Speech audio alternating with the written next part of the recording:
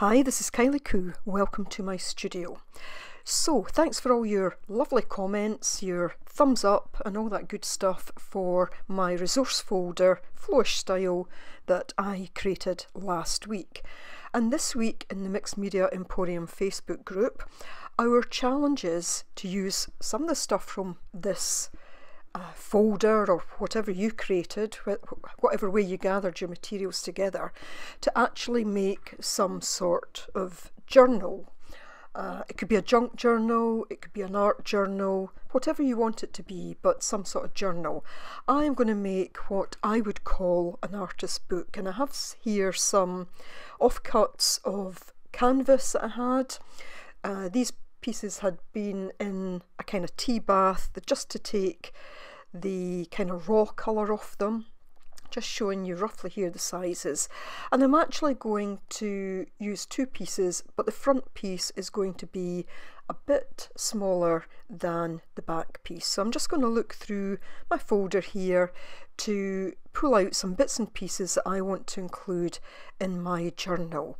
Now, as I said, I'm intending this to be what I would call an artist book, and I've spoken about artists' books before, but I thought I would just give you the definition from the Smithsonian. I mean, there's quite a lengthy article on artist books, several articles in fact, but I think a good brief definition is: an artist's book is a medium of artistic expression that uses the form or function of book as inspiration.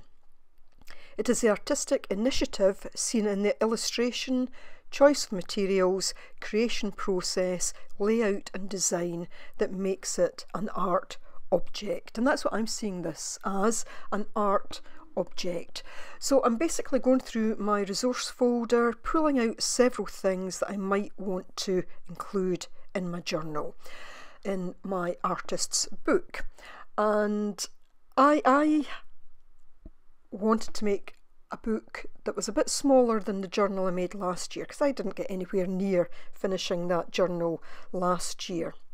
So my intention for this year, and I think this is why I'm seeing it more as a developing piece of art rather than a journal as such, is that I have a kind of vision in mind for where I want to take it, and as it develops throughout the course of the year, I'll say a bit more about that. But you know, at the end of the day, it doesn't matter what you call your book, whether you call it a book, a journal, a visual journal, a glue book, whatever, it doesn't really matter. It's just about making something of that sort. I'm also going to use some of these papers. I pulled these out last week to make some folders for my resource folder. They're not papers I'm likely to use any other way, so I'm going to take the pieces off this that I quite like. So my back piece is going to be roughly 6 inches square, and the front piece just a little bit smaller than that. So I'm just roughly measuring these papers just to cut them down to size, and I'm just going to literally tear them down. So as I tear various papers into the size that I want, let me just say a little bit about the book that I'm going to make. I'm going to do a different type of binding than you've probably seen me do on here before.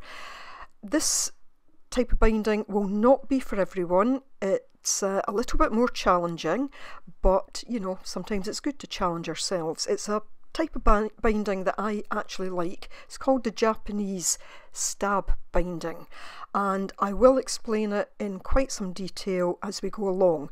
But of course, you don't need to do this type of binding. I have lots of videos with different styles, including no-sew bindings, so I'll leave links to playlists of different sorts of journals, just in case you want to bind it in a different way. But what I'm doing is I'm making sure that none of my papers are bigger than 6 by 6, and each page will be round about that size. And here you can see them. Now I do end up actually adding in a few more. So these pages are not going to be folded, they're going to be bound in like this. So some of them are a bit shorter, some of them you'll see I've kind of folded over. That's fine, that's to give a bit of interest through my book. So what I'm going to do is to sew down that left hand side using this Japanese technique of binding. So what I want to do first of all is to measure out where I'm going to do the holes. Now when I do this style of binding, I always do an uneven number of holes. I'm going to take it in about 1.5 centimetres from the edge. I'm just marking that very roughly, and of course this fabric that I'm using, this canvas, is fraying at the edges, and I quite like that. So I'm just looking there, trying to do my arithmetic, seeing how I can fit in 7 holes, because I want to do 7. I would either do, depending on the size of a book this way, I'd either do 3, 5 or 7, or in fact if it was bigger still I might do 11, I might do 15. I always do an even number.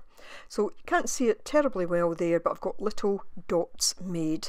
What I'm going to do is I'm going to take an awl now and just punch through. Now underneath that drop sheet it is actually a craft mat of sorts, so I'm just going to push that right through, making sure I go through both pieces, and then I'll just go over it again to make sure that the hole is actually big enough. So there you can just see the holes very roughly, so just pushing through. Looks a bit scary in terms of where my fingers are, but you know, I can basically feel where I'm going to be poking through.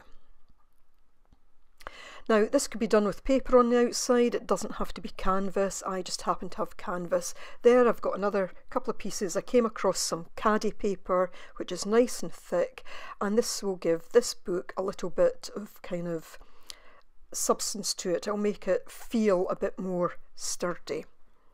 That piece on the front there, I deliberately wanted it to show through, to show although the book would be closed, I wanted to be able to see that. All I'm doing now is making a template so that I can then poke through the other papers. I do this, then I think the line's running off a little bit, so I do it again at the other edge of the paper. So yes, that first piece of paper that will show at the front of the journal, I was gifted that by someone, and I've had it sitting for such a long time, and I thought, you know, this is too lovely a piece of paper not to use. It felt precious, it is precious, but it needs to be used, and what better way than to put it into this book of mine.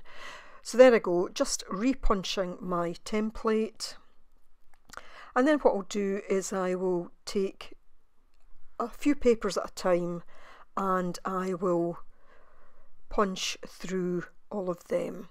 Now of course this could be done with a normal type of punch if you wanted to make the holes a little bit bigger, and actually making them a little bit bigger would in some ways be better for this style, but it's not absolutely necessary.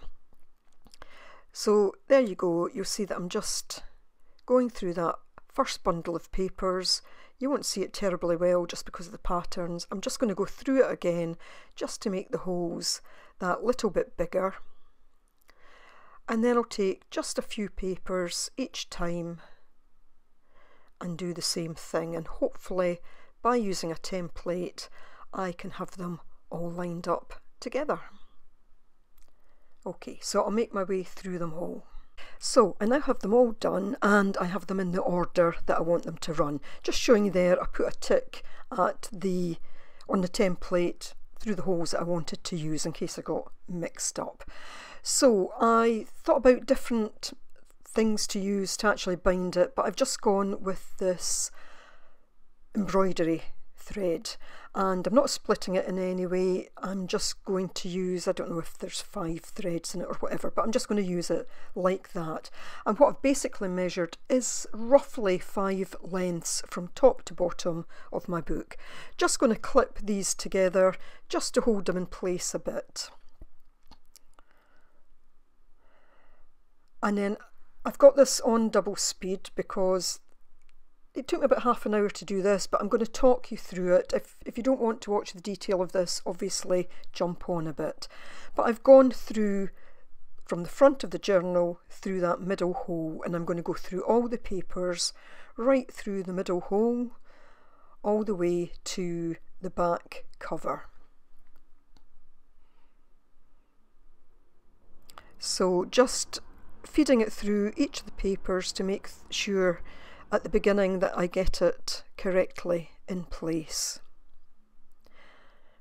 Now, as I say, this type of binding is a little bit more difficult than, say, the basic pamphlet stitch. I've done the basic pamphlet stitch lots and lots of times, but I just thought this time I'd do something different. I enjoy doing this type of binding, albeit it does take a bit longer. You'll see from time to time the embroidery thread does kind of knot a little bit, but that's okay. Just clipped that end of thread there. I wanted a nice long thread there because there's something I want to do later on.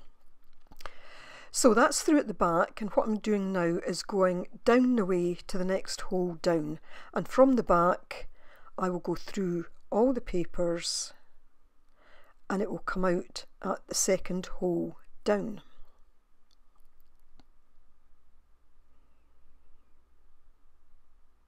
And so far so good. Just have to keep shuffling the covers and the papers, just making certain. So then I just go straight down to the next hole, and again I go right through it.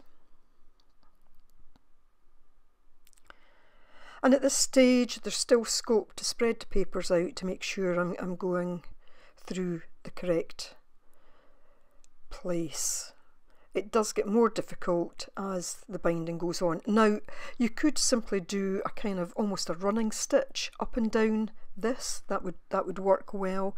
I just like the look of the Japanese style. So now that I've got that, I'm then from the back going to go through what is the bottom hole.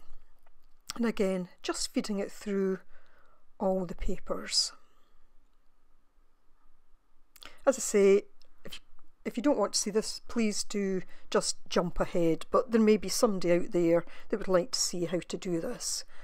So now what I'm going to do is go right down and round the bottom to the back and bring it up through that first hole.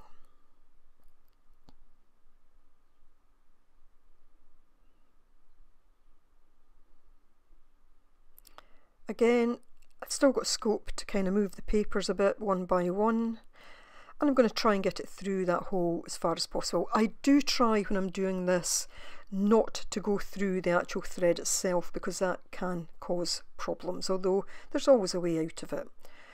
So now that I'm back through that bottom hole, I'm just tightening that thread there. I just don't want to lose it and I don't want it to get caught up. So what I'm going to do now is go round sideways and back through that first hole. Now, if you did want to try this, what I would suggest is you just watch one step, stop the video, do it, then start, watch the next step, do it, stop the video, watch the next bit, and so on. That's the way I originally learned this years ago. So I'm now going to the second hole up, going back through that, and it's starting to get a little bit tighter here because the pages below the way are starting to be bound in, and of course the hole's not so big that it can go through easily. It also didn't help that this needle actually had a bit of rust on it, which was silly. I noticed that and I should have just gone and changed it right away, but not to worry. There we go. So I've gone through it, taken out little knots, and I realised there that my tail from the start had got in the way. And now what I'm going to do is come over the side again and back to that second hole. Now there are actually different ways of doing this, and I've done this I think a couple of different ways at times, but this kind of works for me. So you can see that starting to take shape. So on the back now I'm going up through the third hole from the bottom and going all the way through. It requires a bit of patience. Just shuffling the papers there, making sure all the ends are as straight as they can be, because there's more chance of pushing them straight through the holes. The fact that I'd added in some thick caddy paper didn't help, because that was quite difficult to get it through that at times. So I'm now back on the front, just clipping that starter thread in place again. Then again I'm going to go to the back and through that hole again. So again we're still on the third hole up.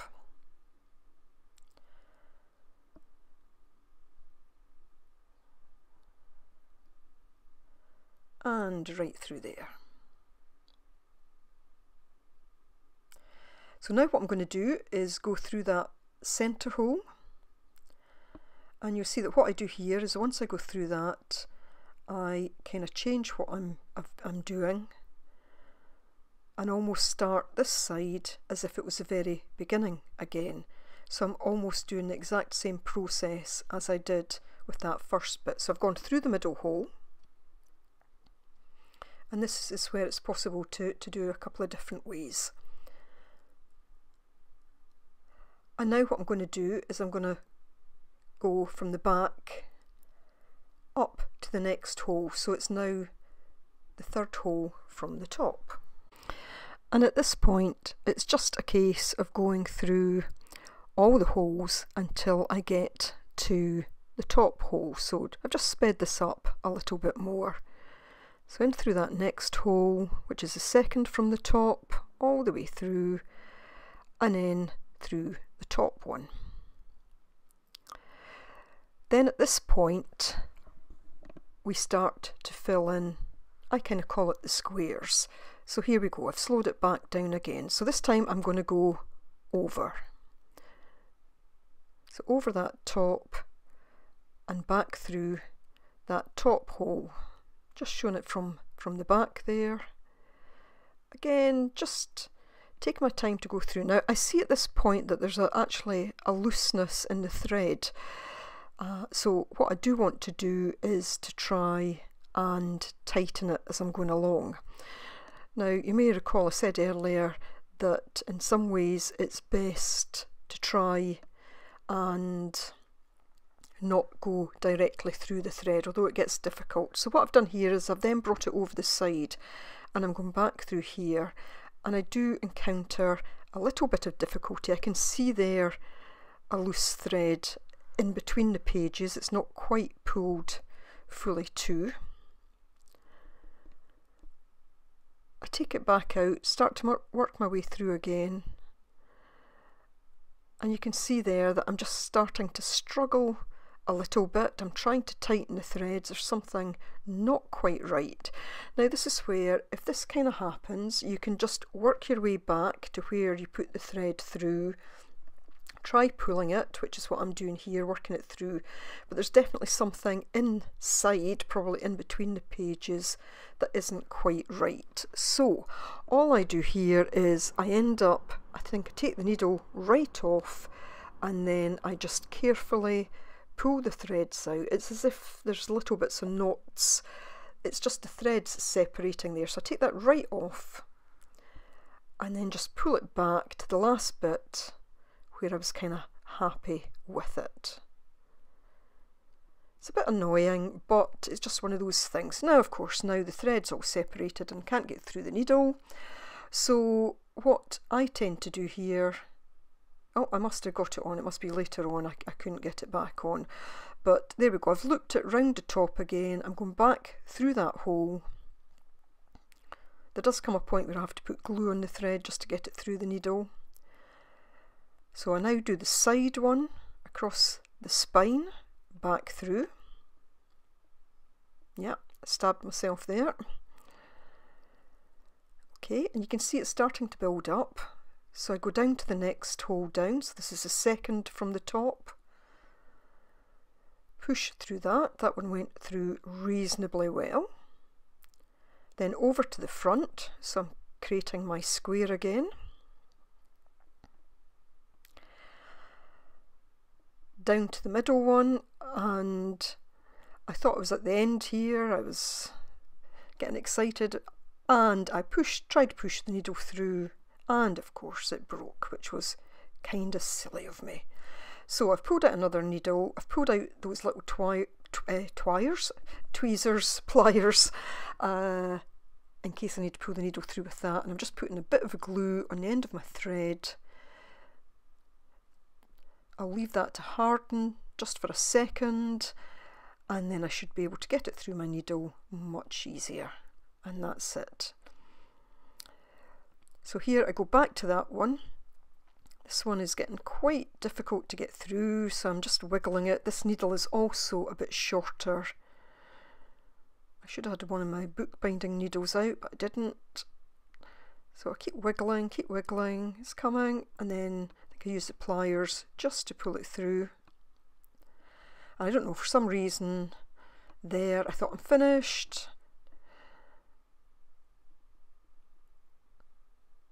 Taking those little knots out again. Got excited. Realising I need to go back there. Pulling it through again. Yeah, and this is where I took the needle off, thinking I'm just going to tie these together and that's it, done. And then I realised I hadn't done that last square. So, need to rethread the needle.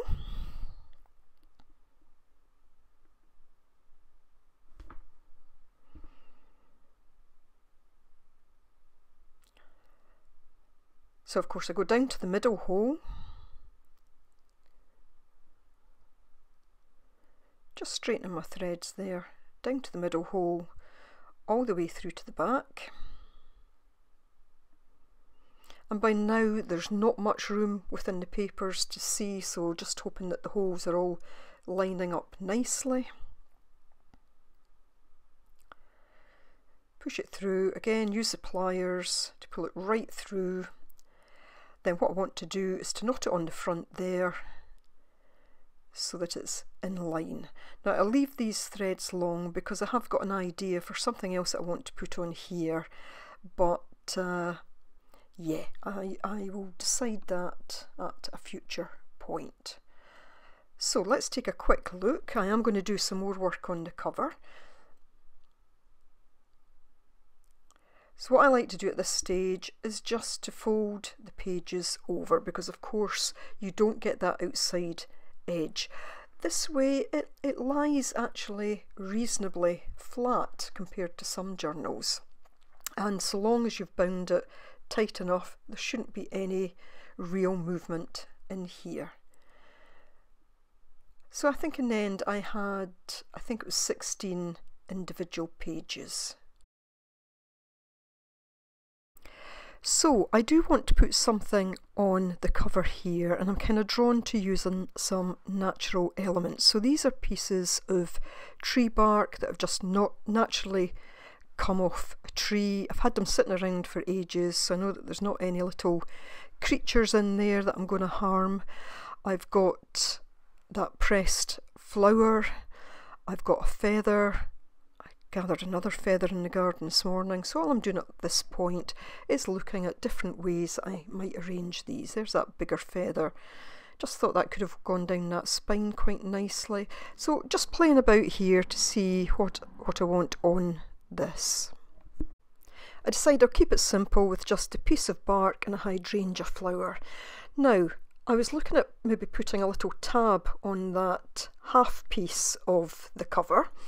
Then I thought, maybe I should just make a closure for it. I wasn't going to, but I had this rick-rack, I think you call it, lying about for ages. So just looking here at what sort of length I might want on it, and I decided to attach it to the back cover rather than to the front cover, and then it will just pull round from the back. And all I'm going to do is 3 simple stitches in there, something like 3 anyway, just to hold that in place. And I just use that same colour of embroidery thread.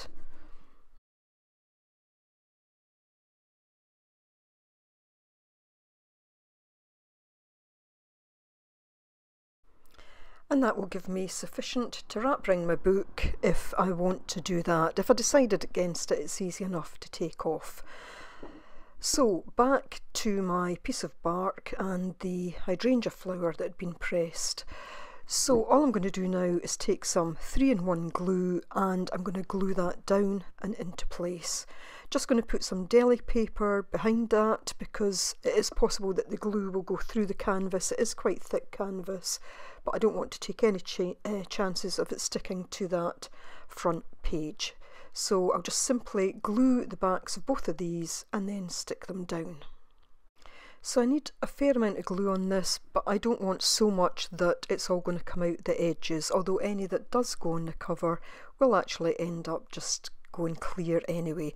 What I might do at a future point is to put something like a gloss medium over both, but I'll decide on that once they're dry. So once they're in place, that is basically my little book made, and I can start working in it whenever. Lots of pages in it to work on. I like the way that it's looking. I've gone for quite muted tones in this. There's obviously a couple of pages that are that little bit brighter. Now, of course, Nina will have a video this week and I will leave a link to her video below. And I do hope this has given you some inspiration for a book or journal that you might want to create yourself. So as always, thanks so much for watching. Do take care. I'll leave links to everything else in the description box below. Thanks so much. Bye for now.